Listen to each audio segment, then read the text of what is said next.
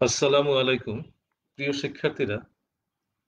আমি গাজী সাইফুল ইসলাম, ইন্সট্রাক্টর ও বিভাগীয় প্রধান ইলেকট্রনিক্স, বরিশাল পলিটেকনিক ইনস্টিটিউট।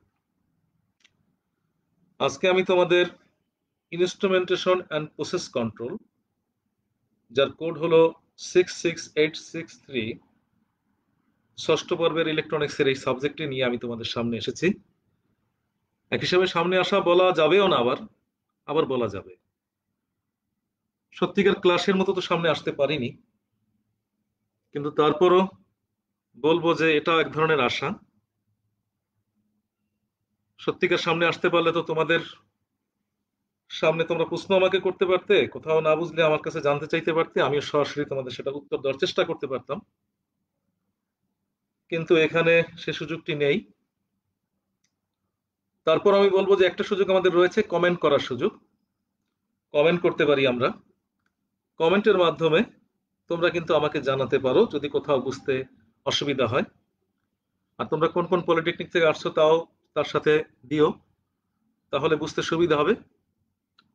তো আমি ক্লাসের শুরুতেই তোমাদের কিছু আলোচনা করতে চাচ্ছি আজকে। যদিও প্রথম চ্যাপ্টারটা আমি আলোচনা করব, কিন্তু তারপরও যেহেতু প্রথম ক্লাস, পুরো ক্লাসের ধারণাটা যদি আমরা একবারে পেয়ে নেই, তাহলে হয়তো আমাদের কাজ করতে, পড়াতে, পড়া শিখতে খুব সহজ হতে পারে বলে আমার মনে হচ্ছে।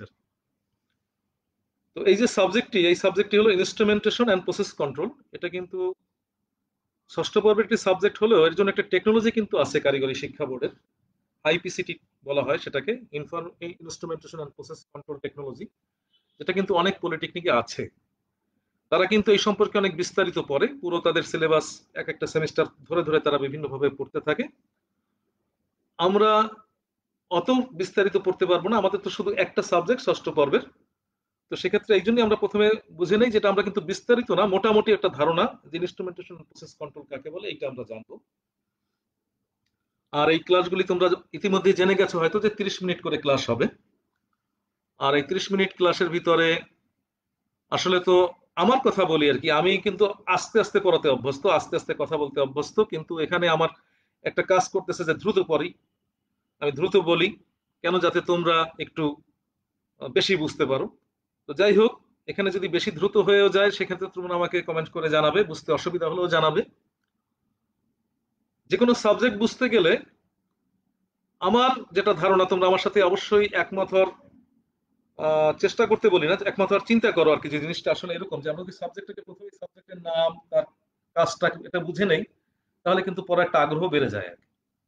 আমরা আগে যদি সাবজেক্টের টপিক শুরু করে দেই, তা না করে যদি আমরা দেখি যে আসলে সাবজেক্টটা কি আমাদের, তো সেখানে দেখো ইনস্ট্রুমেন্টেশন অ্যান্ড প্রসেস কন্ট্রোল এই সাবজেক্টের ভিতরে তিনটে শব্দ আমরা দেখছি। একটা হলো ইনস্ট্রুমেন্টেশন, একটা হলো প্রসেস, একটা কন্ট্রোল। এগুলো পরিচিত শব্দ, বিশেষ করে প্রসেস এবং কন্ট্রোল আমাদের কম বেশি সবারই পরিচিত শব্দ। কিন্তু ইনস্ট্রুমেন্টেশনের ইনস্ট্রুমেন্ট অংশটুকু আমাদের পরিচিত, কিন্তু ইনস্ট্রুমেন্টেশন হয়তো অনেকের পরিচিত হতেও পারে, নাও হতে পারে। যারা অনেকে ক্লাস করেছো, শুনেছো, ক্লাসের প্রথম যখন আমাদের ক্লাসগুলি চলতেছিল বন্ধ হওয়ার আগে, তখন তোমরা কিছুদিন ক্লাস করতে পেরেছো, তখন হয়তো ইনস্ট্রুমেন্টেশন শব্দটা সে সময় তোমরা জেনেছো। তো যাই হোক, ইনস্ট্রুমেন্টেশন এই শব্দটা, ইনস্ট্রুমেন্ট মানে হলো যন্ত্র। আমরা যদি চিন্তা করি ইনস্ট্রুমেন্টেশন, ইনস্ট্রুমেন্টেশনটা বাদ দিলাম, এটা হলো যন্ত্র। এই যন্ত্রের সাথে যখন টেশন আসলো, তখন সেটাকে আমরা বাংলা, আসলে বাংলা অনেক জটিল হয়। আমি তোমাদের আরেকটু কথা বলে নেই এখানে, যে বাংলা কিন্তু আমাদের মাতৃভাষা, এবং বাংলা কিন্তু অত্যন্ত দামীয় ভাষা, যে ভাষার জন্য মানুষ প্রাণ দিয়েছে।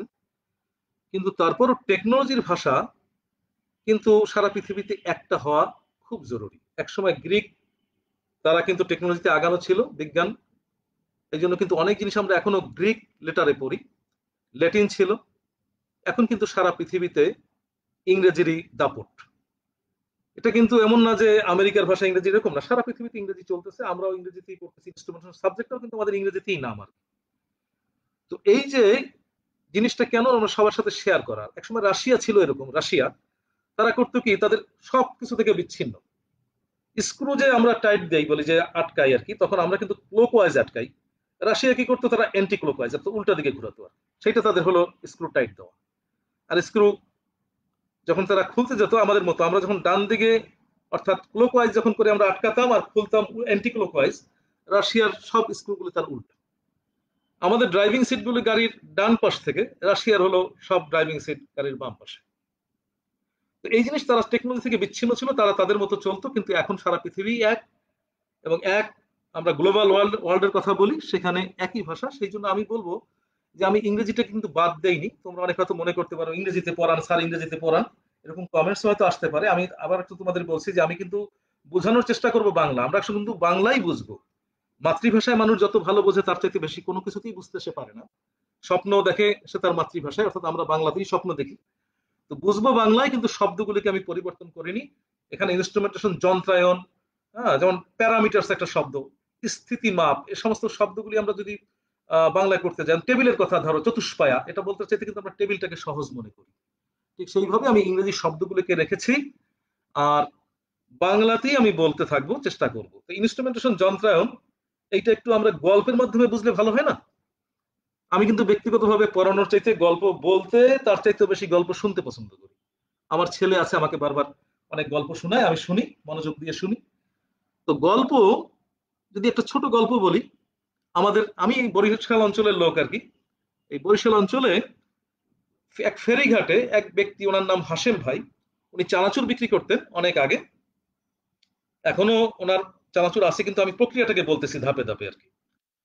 উনি চানাচুর যে বিক্রি করতেন, ওনার চানাচুর বিক্রিটা হচ্ছে ওনার কাঁধের ভিতরে একটা দড়ি দিয়ে লাগানো বা একটা ভারী গামছার মতো, এবং সামনে চানাচুরের সব জিনিসপত্র যা কিছু আছে।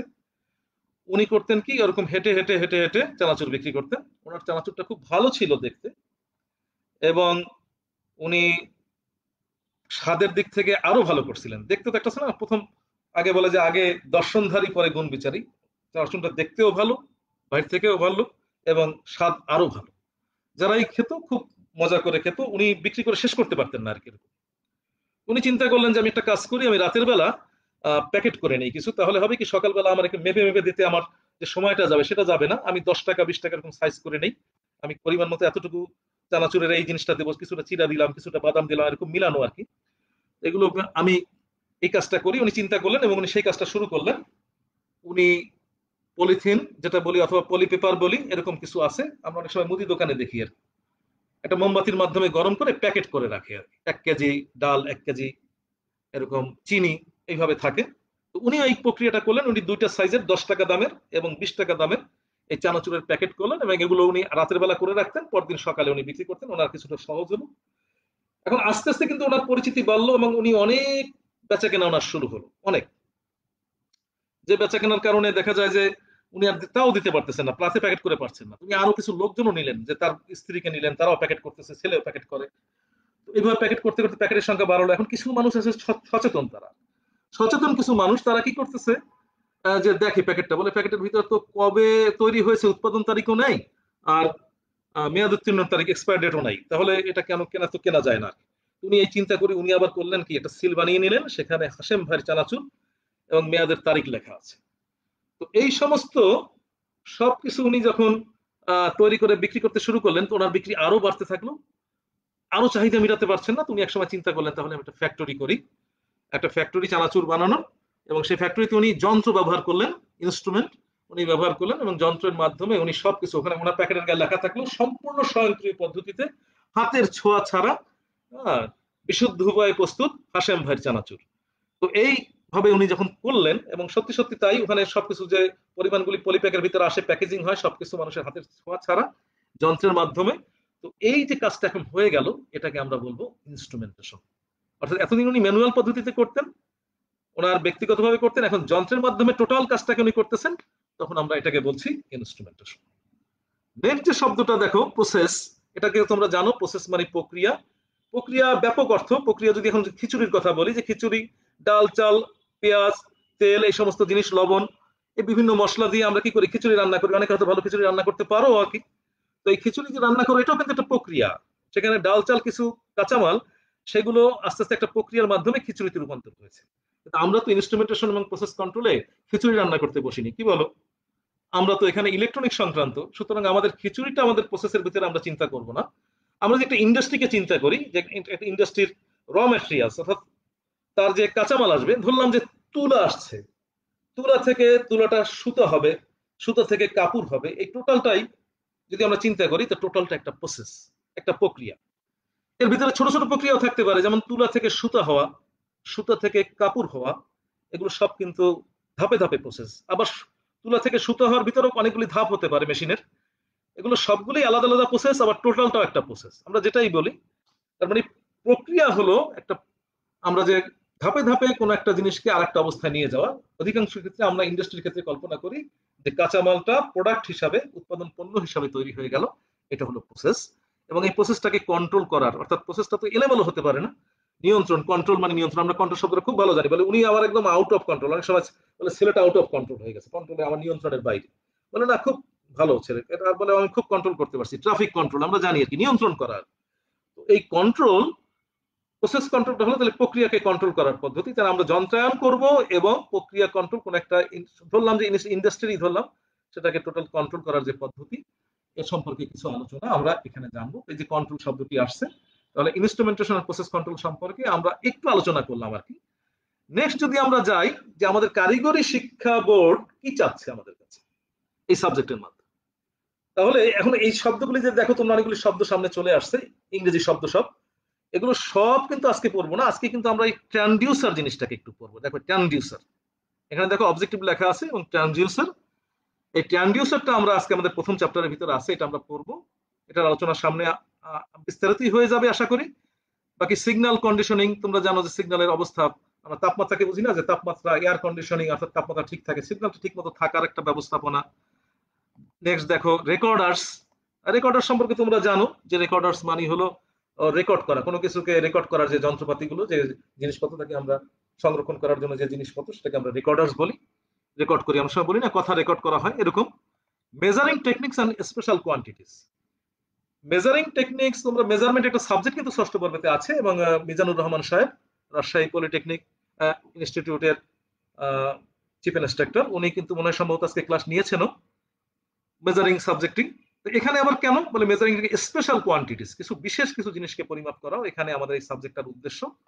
আরেকটি হলো ডাটা অ্যাকুইজিশন, অর্থাৎ ডাটা সংগ্রহ করা, এগুলো কিন্তু বিস্তারিত পরে আবার আসবে, এই জন্য এগুলো নিয়ে আমি আর বেশি বলবো না, ট্রান্সডিউসার সম্পর্কে তো বলেই নেই, যেহেতু আমি আজকের ক্লাসেই ট্রান্সডিউসার নিয়ে আলোচনা হবে। নেক্সট হলো কন্ট্রোল থিওরি, কন্ট্রোল, যে নিয়ন্ত্রণ করার জন্য কিছু তাত্ত্বিক কিছু কথাবার্তা, কিছু নিয়ম আছে, নিয়ম কানুন আছে ইলেকট্রনিক্সের জন্য, সেগুলি আমরা কিছুটা ধারণা লাভ করব। এবং সার্ভো কন্ট্রোল, যেটা নাকি ইলেকট্রনিক্স একটা বিশেষ ধরনের কন্ট্রোল, তোমরা হয়তো শুনে থাকতে পারো সার্ভো মোটর, সার্ভো কন্ট্রোল, ওরকম একটা বিশেষ ধরনের কন্ট্রোল, সেটা সম্পর্কে আমরা সাবজেক্টটিকে টোটাল যদি আমরা শেষ করি, মোটামুটি একটা ধারণা পাওয়ার চেষ্টা করবো।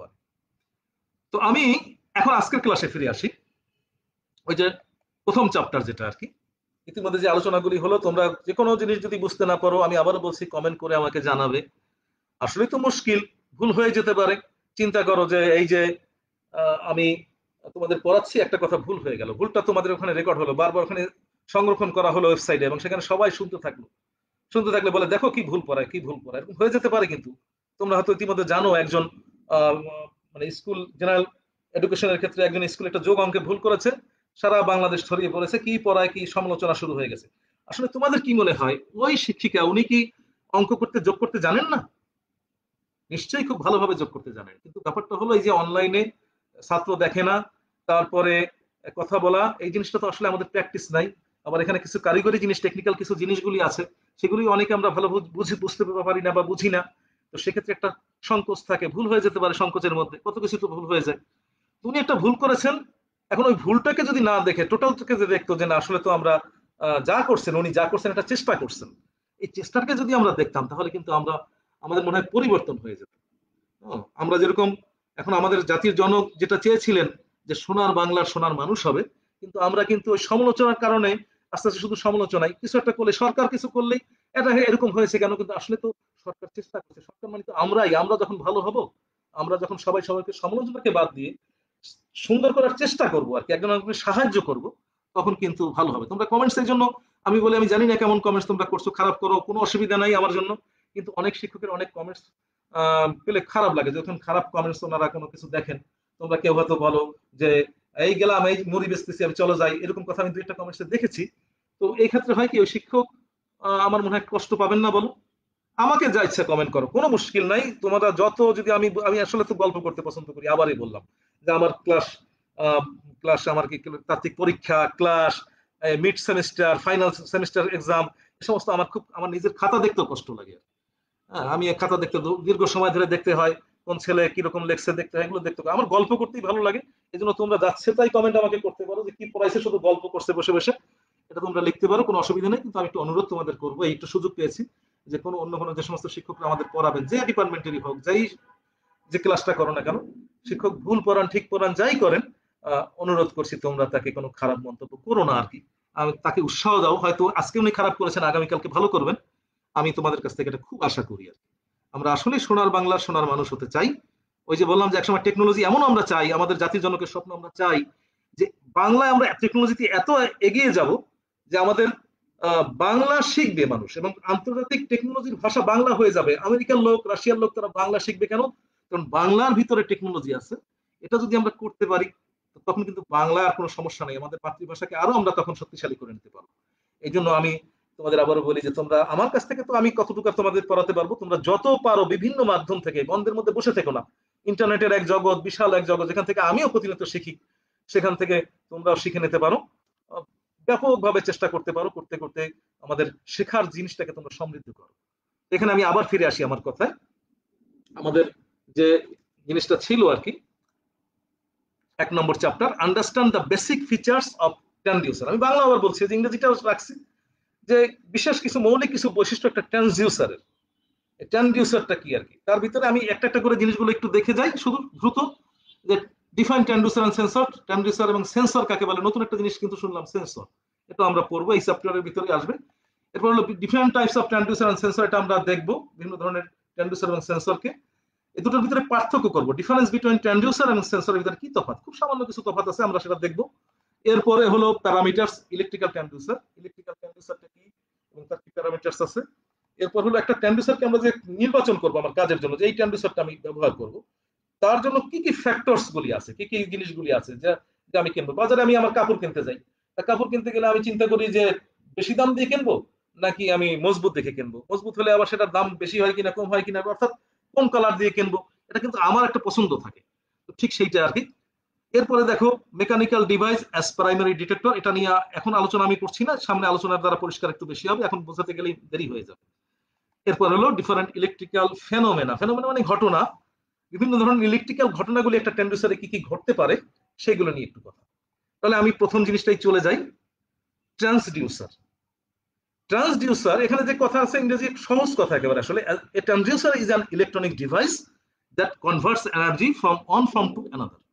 একদম সোজা কথা, যে একটা ট্রান্সডিউসার কি করে, সেটা ইলেকট্রনিক ডিভাইস, এবং সে একটা এনার্জিকে আরেকটা এনার্জিতে সে রূপান্তর করে দেয়। এই রূপান্তর শব্দটাই কিন্তু ট্রান্সডিউস। আর রূপান্তরের প্রক্রিয়াকে বলা হয় ট্রান্সডাকশন, পরে আমরা ট্রান্সডাকশন সম্পর্কে একটু কথা আসবে, ট্রান্সডাকশন। আর যে কাজটা, যে ডিভাইসটা এই কাজটা করে তাকে আমরা বলি ট্রান্সডিউসার। কেউ ট্রান্সডুসার বলে, কেউ কেউ ট্রান্সডিউসার বলে, যেটা বলুক বলুক, আমরা আসলে জিনিসটাকে শিখবো। মাউস, মাউসকে যাই বলুক, একটা বাচ্চা মাউস নাড়ালে কিন্তু মাউসটা নড়তে থাকে, তাই না? এই যে নড়ছে, মাউসটা নড়ে। তো এটা মাউস জানার সাথে মূল জিনিস হলো তার কাজটাকে জানা। এখন এখানে একটা এক্সাম্পল দেখো, কমন কিছু এক্সাম্পল বলছে। এটা হলো মাইক্রোফোনস। দেখো আমি কথা বলছি, সেটা কি ছিল, শব্দ ছিল, এটা কিন্তু ইলেকট্রিক্যাল সিগন্যাল হয়ে তোমাদের কাছে পৌঁছাচ্ছে, ইলেকট্রিক্যাল সিগন্যাল হয়ে যাচ্ছে। তার মানে মাইক্রোফোন সে কি করলো, শব্দটাকে ইলেকট্রিক্যাল শক্তিতে পরিণত করলো। উল্টা চিন্তা করো, এখন লাউড স্পিকার তোমরা যখন শুনছো, এখন তোমাদের ফোনের ভিতরে, কেউ হয়তো ফোন ব্যবহার করছো, কেউ ল্যাপটপ, কেউ কম্পিউটার ডেস্কটপ ব্যবহার করছো, যেখানে স্পিকার বলি, লাউড স্পিকার, যেখানে শব্দ জোরে জোরে হয়, সেটার কি ঘটনা, সেটা ঠিক উল্টা, মাইক্রোফোনের ঠিক উল্টা। সেখানে কাজটা হলো ইলেকট্রিক্যাল সিগন্যালটা সেটাকে শব্দে রূপান্তর করছে। আবার দেখো থার্মোমিটার, থার্মোমিটারের ভিতরে বৈদ্যুতিক কিছুই নাই, বৈদ্যুতিক যে শক্তি তার কিছু নাই, সেখানে কি আছে, মার্কারি, পারদ আছে। তোমরা জানো, আমি যদি আঁকার সুযোগ থাকতো আমি একটু চেষ্টা করেছিলাম, আজকে পারি সময়ের স্বল্পতাতে, ভবিষ্যতে ক্লাসগুলিতে আমি একই সাথে তোমাদেরকে আঁকা আঁকি লেখালেখির কাজগুলো করে দেখানোর চেষ্টা করবো আর কি, আর একটু ভালোভাবে বোঝানো চেষ্টা করার, আমার যত, আমার তরফ থেকে যতটুকু পারা যায় আর কি। তো থার্মোমিটার, সেখানে মার্কারি থাকে, তোমরা সবাই থার্মোমিটার দেখেছো, নিচে যখন তাপ দেওয়া হয় আমার বগলের ভিতরে রাখি আমরা, তখন একটা মেটাল একটা অংশের ভিতরে ওখানে পারদ বা মার্কারি থাকে। মার্কারির ধর্ম হলো তাপের কারণে সে কি হয়, প্রসারিত, তার আকারের ভিতরে প্রসারণ ঘটে, প্রসারণ ঘটলে হয় কি একটা লম্বা একটা নলের ভিতর আছে, চিকন নল, তার ভিতর থেকে মার্কারিটা আস্তে আস্তে উঠতে থাকে এবং আমরা কিন্তু কাটার মাধ্যমে দেখি কতটুকু টেম্পারেচার। এখানে কিন্তু বিদ্যুৎ নাই, কিন্তু এটাও একটা ট্রান্সডিউসার। কেন? সে এক শক্তিকে অর্থাৎ তাপ শক্তিকে সে প্রসারণ শক্তিতে সে সে রূপান্তর করছে। এখানে দেখো একটা কথা, পজিশন এন্ড প্রেসার সেন্সর, এখানে কিন্তু বলছে সেন্সর। আমি বলছিলাম যে সেন্সর আর ট্রান্সডিউসার প্রায় এক, দুই ভাই আর কি, আপন ভাই বা খালাতো ভাই যা বলো, প্রায় একই, কিছু সামান্য পার্থক্য। তো সেই ক্ষেত্রে এখানে নাম দিয়েছে সেন্সর, কিন্তু আসলে সেটাও একটা ট্রান্সডিউসার। সে পজিশন বা কোনো প্রেসারকে কি করতে পারে, ইলেকট্রিক্যাল সিগন্যালে রূপান্তর করে। আবার এন্টিনা, এন্টিনা দেখো রেডিও ওয়েভ যে আমাদের ইথারের ভিতরে ভাসতে থাকে, এই রেডিও ওয়েভ এটাকে সে ক্ষুদ্র মানের ইলেকট্রিক্যাল সিগন্যালে রূপান্তর করে আমাদের যেখানে আমরা ব্যবহার করি সেখানে সে প্রদান করে। এগুলো সব ট্রান্সডিউসার একটা এনার্জিকে আর একটা এনার্জিতে সে রূপান্তর করবে। এখানে কিন্তু সবগুলোই ট্রান্সডিউসার হলো। আমরা কিন্তু ট্রান্সডিউসার যেটা ব্যবহার করব সেটা হলো যে আমাদের কোনো একটা ফিজিক্যাল কোয়ান্টিটি, অর্থাৎ ফিজিক্যাল কোয়ান্টিটি বলতে যেটাকে বাংলায় বলে ভৌতিক, যে ভৌতিক শব্দ দেখো বাংলায়, ভৌতিক শুনলেই আমাদের অনেকের ধারণা যে ভূত আসছে মনে হয় সেখানে, ভূত চলে আসছে। কিন্তু আসলে ভৌতিক মানে হলো যে আমাদের চারপাশের যে পরিবেশ, অর্থাৎ ফিজিক্যাল এনভায়রনমেন্ট, চারপাশের তাপ, চাপ, আলো, এই সমস্ত জিনিসগুলিকে সে কি করে, যদি ইলেকট্রিক্যাল সিগন্যালে রূপান্তর করে, আমরা শুধু সেগুলোকেই ট্রান্সডিউসার এখন আপাতত বলবো। যদিও ট্রান্সডিউসার কিন্তু বললাম যে এক শক্তি থেকে, থার্মোমিটারটাও ট্রান্সডিউসার, কিন্তু থার্মোমিটার কিন্তু আমরা ইলেকট্রনিক্স এখন ব্যবহার করবো না। আমাদের ট্রান্সডিউসারটা হলো আমরা যেটাকে বলবো ইলেকট্রিক্যাল ট্রান্সডিউসার। ট্রান্সডিউসার যদি এই ব্যাপকভাবে পার্থক্য আমরা যদি আলাদা আলাদা করি যে পার্থক্য, তাহলে একটা বড় পার্থক্য হবে, ট্রান্সডিউসার যারা ইলেকট্রিক্যাল সিগন্যালে রূপান্তর করে তাদেরকে আমরা বলি ইলেকট্রিক্যাল ট্রান্সডিউসার, আর যে ট্রান্সডিউসার ইলেকট্রিক্যাল সিগন্যালে রূপান্তর করে না তাকে আমরা বলি মেকানিক্যাল ট্রান্সডিউসার। অর্থাৎ সে একটা এনার্জিকে আরেকটা এনার্জিতে রূপান্তর করছে, এটা হলো মেকানিক্যাল ট্রান্সডিউসার, সেখানে ইলেকট্রিক্যাল সিগন্যাল আসে নাই। আর যেটাই একটা শক্তিকে বৈদ্যুতিক শক্তিতে রূপান্তর করছে তাকে আমরা বলবো ইলেকট্রিক্যাল ট্রান্সডিউসার, এবং এইটাকেই আমরা এখন থেকে ট্রান্সডিউসার হিসাবে মনে করব। তো এখানে দেখো ওই কথায় বিভিন্ন ধরনের ট্রান্সডিউসারের প্রকারভেদ, এই লেখাগুলি এখানে আছে। আমি লেখার ভিতরে না যে আমি চলে যাব একটু একটা চার্টের ভিতরে। চার্টটা হয়তো অত স্পষ্ট দেখা যাবে কিনা আমি জানি না, তারপর তোমরা একটু চেষ্টা করবে। আমি অতটা ভালো, আমার কাছে মনে হচ্ছে যে দেখা একটু কমও যেতে পারে আর কি, এইটা ভালো দেখা যাবে, এই জন্য এটাকে আমি রেখে দিয়েছি আর কি। তো এই চার্টটা চলে যাই আমি। দেখো ট্রান্সডিউসারের ক্ষেত্রে এখানে ভাগ করা on the basis of transaction. ওই যে আগে বলেছিলাম ট্রানজাকশন মানে কি, রূপান্তর করার প্রক্রিয়া, কি কি প্রক্রিয়া। তা ট্রান্সডিউসারকে যদি আমরা এই বেসিস অফ ট্রানজাকশনের নীতিতে আমরা যাই, তাহলে রেজিস্টিভ, ইন্ডাকটিভ, ক্যাপাসিটিভ, এগুলো সব আমরা, এগুলো বিদ্যুৎ আসছে কেন, আমাদের সব ট্রান্সডিউসার গুলি আমরা ইলেকট্রিক্যাল ট্রান্সডিউসার হিসেবে আমরা মনে করতেছি এখন থেকে। তাহলে রেজিস্টিভ একটা রেজিস্টরের মাধ্যমে রেজিস্টিভ সার্কিট, ক্যাপাসিটরের মাধ্যমে ক্যাপাসিটি, এই সমস্ত যে আমাদের প্যারামিটার্স গুলি সেই নীতিতে যেগুলো কাজ করে তাদেরকে আমরা বলি যে ট্রানজাকশন, মানে কি প্রক্রিয়া সে কাজ করলো, কোন নীতিতে সে কাজ করলো।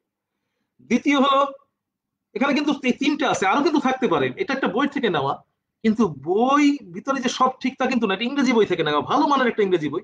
কিন্তু পিজোইলেকট্রিক এফেক্ট, একটা এফেক্ট আছে পিজোইলেকট্রিক মেথড ট্রানজাকশনের, সেটাও কিন্তু হতে পারে, সেটা পরে আসবে, তোমরা পিজোইলেকট্রিক পড়বা তখন ইচ্ছা করলে তোমরা লাগিয়ে নিও, তার সাথে আরেকটা চারটার জায়গায় তিনটার জায়গায় চারটা করে নিও, হল এফেক্ট আছে, এগুলো আছে। কিন্তু আমরা তিনটা লিখলেও কোনো মুশকিল নাই আর কি, আমাদের স্যাররা কেটে দেবে না। এরপরে যেটা যেটা হলো প্রাইমারি অ্যান্ড সেকেন্ডারি ট্রান্সডিউসার, এটা নিয়ে আমি একটুখানি সামনে যাই। দেখো প্রাইমারি এবং সেকেন্ডারি চিত্র দেখতে পাচ্ছ তোমরা। প্রাইমারি মানে হলো যেটা প্রথমে করে, সেকেন্ডারি তার পরে করে। প্রাইমারি ট্রান্সডিউসার সবসময় মেকানিক্যাল ট্রান্সডিউসার হয়, যার আউটপুট ইলেকট্রিক্যাল না। অর্থাৎ সে করে কি, কোনো একটা কিছুকে সেন্স করে নিয়ে সে সেটাকে একটা আরেকটা শক্তিতে, মেকানিক্যাল শক্তিতে রূপান্তর করে, সেখান থেকে পরবর্তীতে ট্রান্সডিউসার দেয়, সে আবার সেই শক্তিটাকে গ্রহণ করে সেটাকে ইলেকট্রিক্যাল সিগন্যালে রূপান্তর করে। তাহলে প্রথম ট্রান্সডিউসারটাকে আমরা বলবো প্রাইমারি ট্রান্সডিউসার, দ্বিতীয় ট্রান্সডিউসারটাকে আমরা বলবো সেকেন্ডারি ট্রান্সডিউসার। এখানে দেখো একটা বার্ডন টিউব আছে, এই বার্ডন টিউবের ক্ষেত্রে এই দেখো যে বার্ডন টিউব, এটা একটা টিউব, ফাঁপা এর ভিতরে থাকে। বাচ্চাদের যে বেলুন, লম্বা বেলুন গুলো হয় না, ফুলালে আস্তে আস্তে তার আকৃতি চেঞ্জ হয়, বার্ডন টিউবে এখানে প্রেসার পড়লে এই যে রাউন্ড শেপটা চেঞ্জ হয়। এর সাথে দেখো একটা কর্ড লাগানো আছে, কর্ডটি দেখো একটা ট্রান্সফরমারের কোর, তোমরা ট্রান্সফরমার জানো, প্রাইমারি ওয়াইন্ডিং সেকেন্ডারি ওয়াইন্ডিং থাকে। এটা একটা বিশেষ ধরনের transformer, LVDT, linear variable differential বলা হয়। তো এর ভিতরে কোডটা নড়াচড়া করতে পারে, এই কোডটা যদি নড়াচড়া করে তার আউটপুট ভোল্টেজটা এই ইনপুট ভোল্টেজের মান অনুযায়ী সে আউটপুট ভোল্টেজটা কি হয়, কোরের নড়াচড়া অনুসারে পরিবর্তন হয়, কম বেশি হয়। তাহলে এখানে ঘটনা ঘটবে কি, যখন প্রেসার হবে তখন বার্ডন টিউবের আকৃতিটা পরিবর্তন হবে। তাহলে এটা আমাদের প্রাইমারি ট্রান্সডিউসার, যার মধ্যে কোনো ইলেকট্রিক্যাল সিগন্যাল আসেনি। এ করলো কি, কর্ডকে নাড়াচাড়া করালো এই পুলির মাধ্যমে, পুলি একটা মানে গ্রাউন্ড জিনিস যার উপর নড়াচড়া করতে সহজ হয়, এটা নড়াচড়া করার কারণে এই কোডটা নড়াচড়া করবে এবং আউটপুট একটা ভোল্টেজ পাওয়া যাবে। তাহলে এটা হলো আমাদের প্রাইমারি ট্রান্সডিউসার, এটা হলো সেকেন্ডারি ট্রান্সডিউসার, এবং মেকানিক্যাল ট্রান্সডিউসারটাকে আমরা প্রাইমারি ট্রান্সডিউসার হিসাবে সাধারণত ব্যবহার করে থাকি। তো আমি তৃতীয়টায় যাই, দেখো অ্যাক্টিভ এবং প্যাসিভ। অ্যাক্টিভ তো আমরা বাজি খুব সক্রিয় আর কি, অ্যাক্টিভ, খুব অ্যাক্টিভ লোক। তো যে ট্রান্সডিউসার গুলিতে বাহির থেকে কোনো সাপ্লাই ভোল্টেজ, কোনো সোর্স, কোনো এনার্জি সোর্স দিতে হয় না, এমনি শুধুমাত্র সে নিজের থেকেই করতে পারে। উদাহরণ হিসেবে মনে করো সোলার সেলগুলি সূর্যের আলো পরে সেখান থেকে সে ভোল্টেজ তৈরি করে নেয়। থার্মোপাইল নামে, থার্মোকাপল নামে, এটা পরবর্তীতে আসবে, তারা তাপমাত্রার সাথে খুব ক্ষুদ্র মানের কিছু ভোল্টেজ তৈরি করে দেয়। এখানে আলাদা কোনো ভোল্টেজ সোর্স তাকে দিতে হয় না, সেগুলোকে বলা হয় অ্যাক্টিভ। আর যে সমস্ত ট্রান্সডিউসারে আলাদা সোর্স দিতে হয় তাকে আমরা বলি প্যাসিভ। আসলে এই যে সবগুলোই ট্রান্সডিউসার, যেমন আমরা সবাই মানুষ, কিন্তু এসব মানুষের ভিতরে এখন যদি আমি তোমাদেরকে বলি, এখন শিক্ষার্থী বলেছিলাম, এখন যদি বলি তোমরা ছাত্রছাত্রী কারা আছো, তাহলে দুইটা জেন্ডারে ভাগ হলো। থার্ড জেন্ডারও কিন্তু একটা আছে, আমরা খুব তাদেরকে নেগলেক্ট করি, আসলে নেগলেক্ট করার উপায় নাই। আমরা যখন সোনার বাংলা, সোনার মানুষে পরিণত হব, তখন থার্ড জেন্ডার, যেটাকে আমরা হিজড়া বলি, তারাও আমাদের একজন গুরুত্বপূর্ণ সমাজের মানুষ হিসাবে পরিণত হবে। আমি আশা করি তোমাদের কাছ থেকে সেটা। তো যাই হোক, যদি জেন্ডার ভিত্তিক হয়, তাহলে কিন্তু আমি যদি বলি পার্থক্য করো জেন্ডার ভিত্তিক, তাহলে তোমরা কিছু বলবো আমরা স্যার ছাত্রী, আমরা বলবো ছাত্রী, ছাত্র, এইভাবে কিন্তু পার্থক্য হয়ে যাবে। ঠিক সেরকমই বিভিন্ন জিনিসের উপরে কিন্তু আমরা এই পার্থক্যগুলি করছি, আসলে মূল সবই কিন্তু ট্রান্সডিউসার। নেক্সট দেখো অ্যানালগ এবং ডিজিটাল ট্রান্সডিউসার। এটা আউটপুটের উপর নির্ভর করে। ট্রান্সডিউসারের আউটপুটটা যদি ইলেকট্রিক্যাল সিগন্যালটা অ্যানালগ ফর্মে হয়, তোমরা অ্যানালগ ডিজিটাল খুব ভালো বোঝো, আমি নিঃসন্দেহে জানি, তোমরা ডিজিটাল ইলেকট্রনিক্স পড়েছো, সেই চতুর্থ পর্ব থেকে শুরু করেছো। আবার আউটপুটটা যদি ডিজিটাল সিগন্যাল হয়, তখন সেটা ডিজিটাল ট্রান্সডিউসার। আর একটা জিনিস আছে দেখো, ট্রান্সডিউসার এন্ড ইনভার্স ট্রান্সডিউসার। এইটা দেখো ইতিমধ্যেই আমরা একটা জিনিস জেনেছি, লাউড স্পিকার মাইক্রোফোনের কথাই ধরো।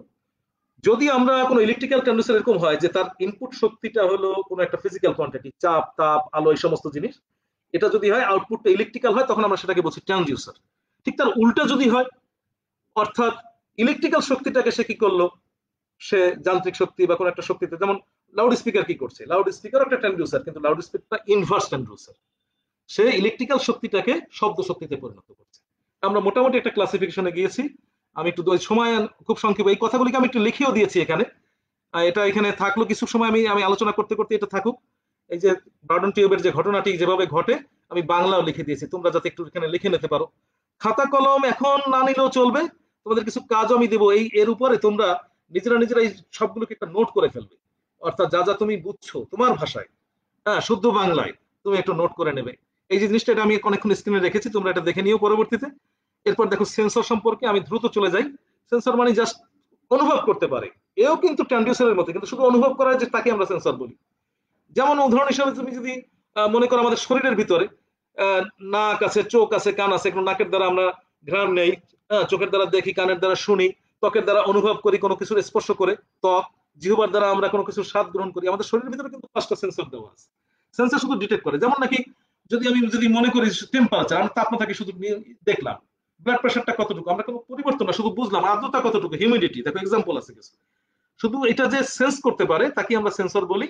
কোন কোন সেন্সর এরকম আমাদের তার সাথে কিন্তু আবার ইলেকট্রিক্যাল সিগন্যাল পরিবর্তন করে দেয়, সে আর কি সেন্সও করে, ইলেকট্রিক্যাল সিগন্যালও রূপান্তর করে দেয়, তখন সেটাকে কিন্তু আমরা সেন্সরও বলি, আবার ট্রান্সডিউসারও বলি। এরপরে দেখো কিছু ছবি আছে এখানে, দ্রুত আমি যাচ্ছি। এটা হলো প্রেসার ট্রান্সডিউসার, যে প্রেসারকে সে কি করতে পারে, শক্তিটাকে রূপান্তর করে দেয় ইলেকট্রিক্যাল সিগন্যালে। এটা হলো লিনিয়ার ডিসপ্লেসমেন্ট ট্রান্সডিউসার, যে নড়াচড়াকে করতে পারে। এরপরে আমি দ্রুত যাচ্ছি একটু, দেখো আমার শব্দ, আমি দেখি সময় আমার শেষ হয়ে যাচ্ছে প্রায়। আল্ট্রাসনিক ট্রান্সডিউসার, তারপরে হলো ভ্যাকুয়াম ট্রান্সডিউসার, এখানে দেখো ভেলোসিটি ট্রান্সডিউসার এবং ভাইব্রেশন ট্রান্সডিউসার। ভাইব্রেশনকে সে কি করে, ইলেকট্রিক্যাল সিগন্যালে রূপান্তর করে। একইভাবে কিছু সেন্সর আছে, এই মেটালকে সেন্স করতে পারে, মেটাল সেন্সর, এটা সেন্স করতে পারে আলোকে, অপ্টো সেন্সর বলে এটাকে, ফটো সেন্সর। এটা আর্দ্রতাকে সেন্স করতে পারে, এটা হলো হিউমিডিটি সেন্সর। এই আল্ট্রাসনিক সাউন্ড আর কি, আল্ট্রাসনিক যেটা কানে শোনা যায় না কিন্তু শব্দ, সেই আল্ট্রাসনিক সাউন্ডকে সে সেন্স করতে পারে। এটা ওয়াটার লেভেলকে সেন্স করতে পারে, দেখো ওয়াটার লেভেল সেন্সর। এটা কোথাও গ্যাস আছে কিনা সেই গ্যাসকে সেন্স করতে পারে। তো আমি আজকে এই পর্যন্ত থাক, আমি আরেকটু পড়াতে চেয়েছিলাম আসলে, কিন্তু হয়নি। আমি তোমাদেরকে বলবো যে আগামী ক্লাসে আবার এখান থেকে শুরু করবো, তাহলেই হয়ে গেল, যেহেতু সময়টা আমার বাধা। তোমরা কমেন্টস করে, আজকে কমেন্টও তো আমি দেখতে পারলাম না, সময়, আমি ওই যে বললাম যে আমার গল্প করার বিচ্ছিরি একটা অভ্যাস, এবং গল্প করতে করতে সময়ের হুঁশ জ্ঞান থাকে না। তো এটা তোমরা আমাকে এটা মাফ করে দিও, তোমরা কমেন্টস করে দিও। আমি আগামী ক্লাসে তোমাদের কমেন্টস অনুযায়ী যদি কোথাও বোঝার কোথাও সমস্যা থাকে, এই পর্যন্ত যতটুকু পড়ানো হলো তোমরা, পরবর্তী প্রশ্ন দরকার নেই, এইটুকু যতটুকু পড়ানো হলো এতটুকু তোমরা আমাকে কমেন্টস এর মাধ্যমে জানিও। ধন্যবাদ সবাইকে, আবার ইনশাআল্লাহ দেখা হবে। আল্লাহ তাআলার কাছে দোয়া করি তোমরা ভালো থেকো, আমার জন্য দোয়া করো। আল্লাহ হাফেজ, আসসালামু আলাইকুম।